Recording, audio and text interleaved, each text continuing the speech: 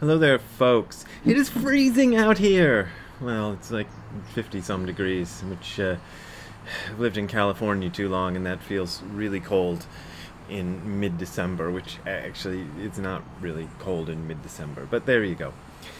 Yesterday, at the Angel City Zen Center's regular Zoom thing that we do every Monday, which we're continuing to do throughout the Christmas season, by the way, so you can tune in to those if you want all Christmas long. We talked about Sokushin Zeibutsu, Mind Here and Now is Buddha. Dave brought it in. It is an essay by Dogen, and it appears in Book 1 of Master Dogen's Shobogenzo as translated by Nishijima and Cross.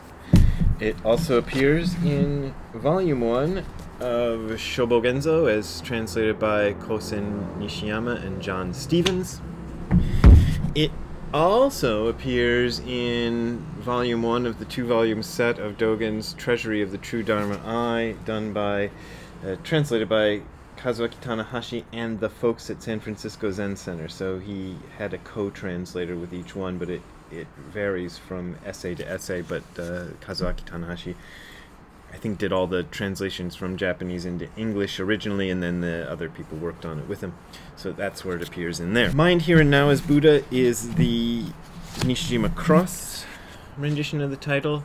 Sokushin Zeibutsu, Mind Here and Now is Buddha, see?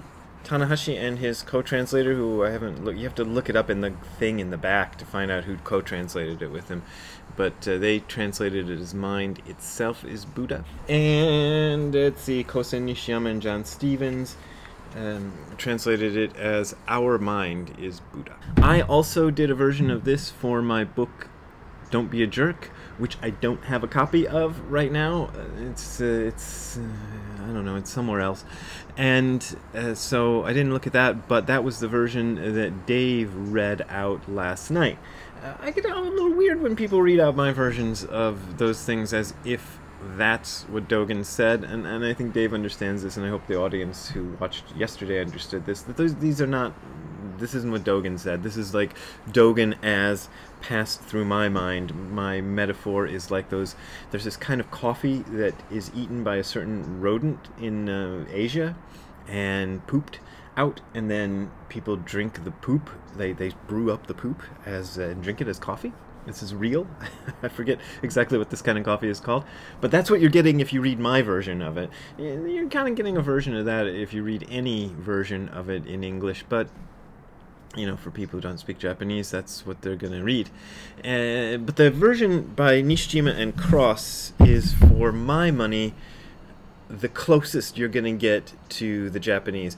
And if I can find the link, I'll put it down below, but there is a thingy online where somebody has put up various Dogen translations. I think it was Mike Letchford from Nishijima Roshi's group, one of Nishijima Roshi's other Dharma heirs, who put this up, where you can see the Japanese and the English side by side, the Nishijima Cross English and the Japanese side by side, and I had a look at that before I did this video just to see what was going on in there.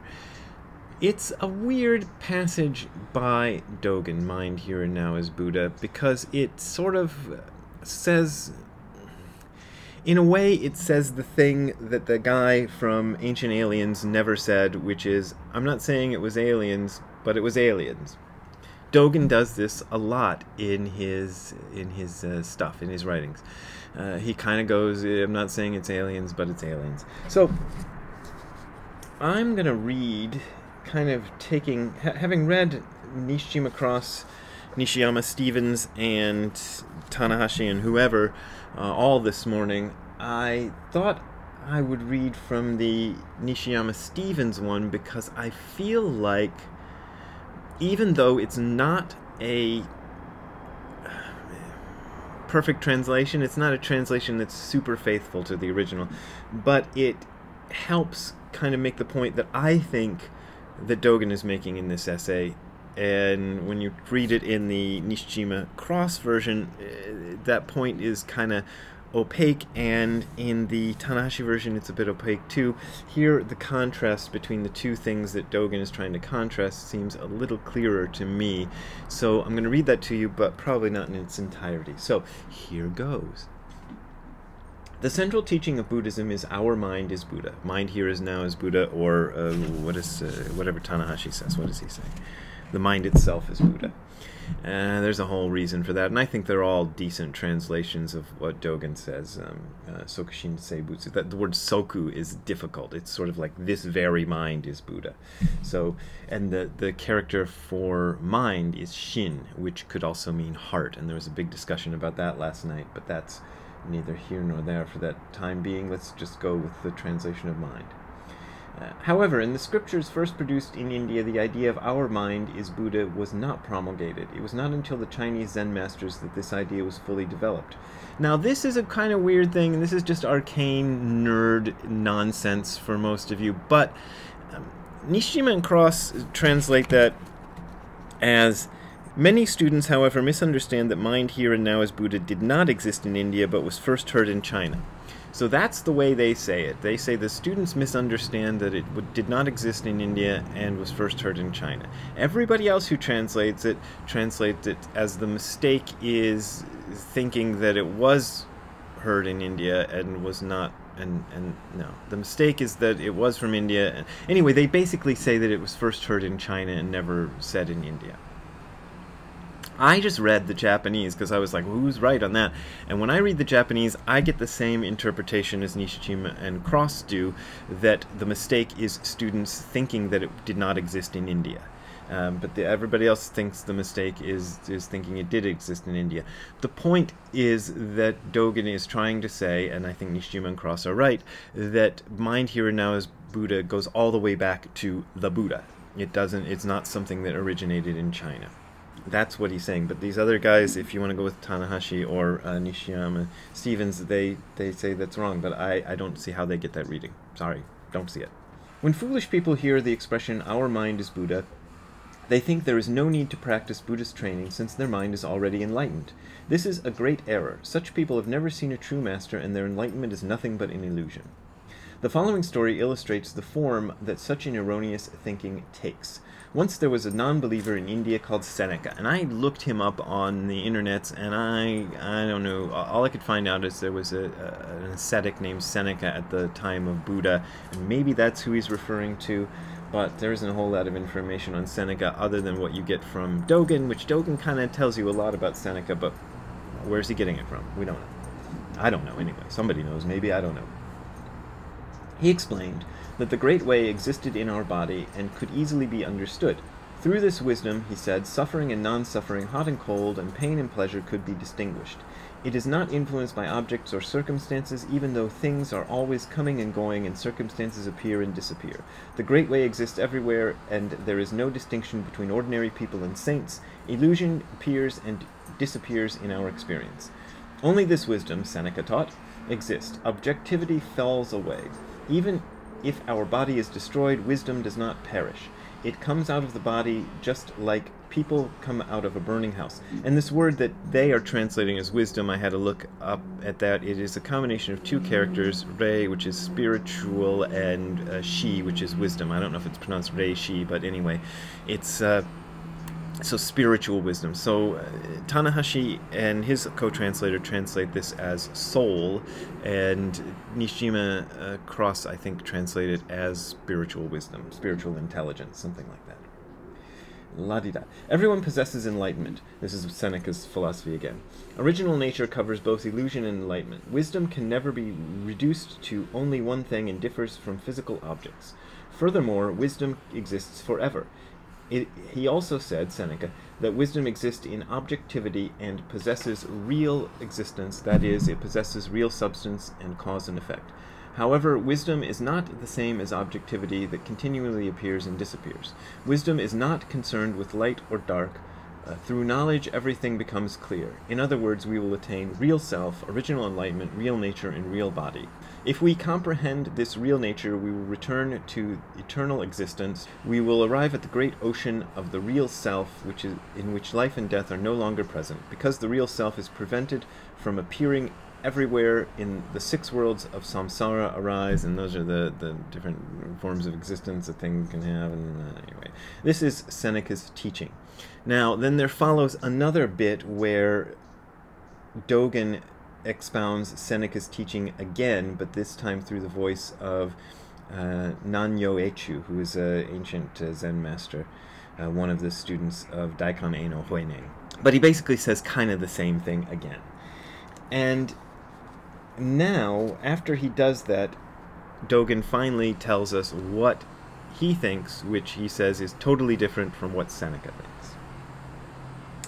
The teaching, "Our mind is Buddha," has been transmitted from Buddha to Buddha and patriarch to patriarch. It is the supreme Buddhist teaching, etc., etc. And he's saying all this stuff about how great it is.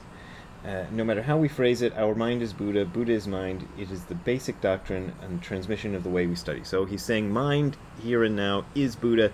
That's right. But what's different from what Seneca says about it? Our mind is everything. Everything is contained in one mind. Okay. This is Dogen saying what he thinks is correct, as opposed to what Seneca says, which he says is incorrect. This is the mind that has been transmitted to the present day. Ancients said that if the mind is clear, we can understand everything. The sky can collapse and the earth disintegrate, but mind will remain. If we can master this mind truly, all our actions will bear fruit. And then we have a quote from Master Gyozan, who was asked, "What is the transcendent, pure, and radiant mind?" Same mind. He replied, "Mountains, rivers, earth, sun, moon, and stars. Mountains, rivers, and earth are just mountains, rivers, and earth. There is nothing extra. Do not be concerned with externals like waves or clouds. Sun, moon, and stars means the true, natural existence of sun, moon, and stars. There is no fog or mist." By the way, all this stuff is Dogen speaking. It's not him quoting, who was he quoting before? God, my brain. Gyozan. This is Dogen. "The mind of life and death is only life and death, coming and going. There is no illusion or enlightenment. The mind of walls, tiles, stones is nothing but walls, tiles, and stones. There is no mud or water. In the mind of the 4 elements and the 5 skandhas, there are no horses or monkeys." That might be an allusion to the way time was figured in those days, or it might mean jittering, monkey mind, that sort of thing. La-di-da. "In the mind of a chair or a hosu," that's a whisk, "there is no wood or bamboo. To summarize, our mind is Buddha. Original purity is our mind. Buddha is Buddha. Remember, though, that real Buddha mind is detached even from these statements. So even saying that is not right. Okay. Our mind as Buddha cannot be separated from the resolve to attain supreme enlightenment, religious practice, enlightenment, or nirvana.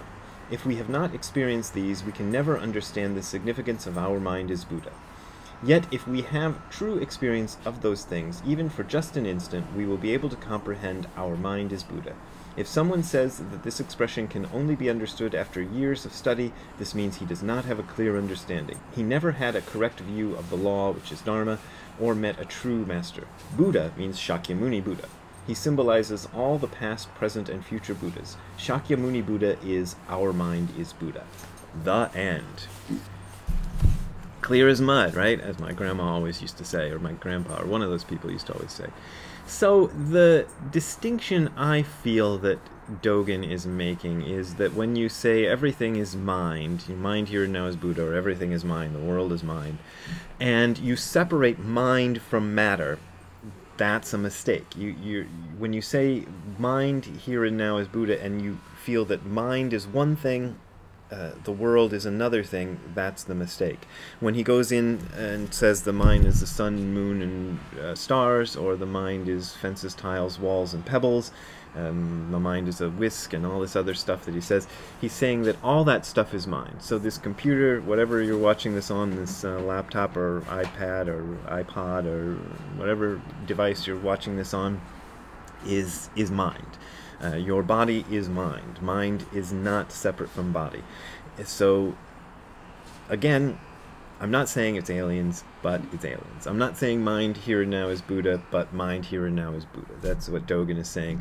And he's trying to kind of give a more advanced picture of what things are. So that it's not that there is a mind inside the body that departs from the body and leaves and goes away. It goes somewhere else and gets reincarnated as something else. The mind and the body are one continuum, of which Dogen tends to favor the explanation that it is mind. So he doesn't favor the explanation that body, matter, is the real constituent of the thing. He tends to favor the explanation that mind is the real thing, is a better explanation, but he also cautions us not to think that we got it if we think that there's a separate mind and a separate matter, and it's all different. Oh my god. I think I just made a mess out of this. I know I tried to explain it, and I feel like this is really difficult stuff. So if you got any questions, ask me some questions.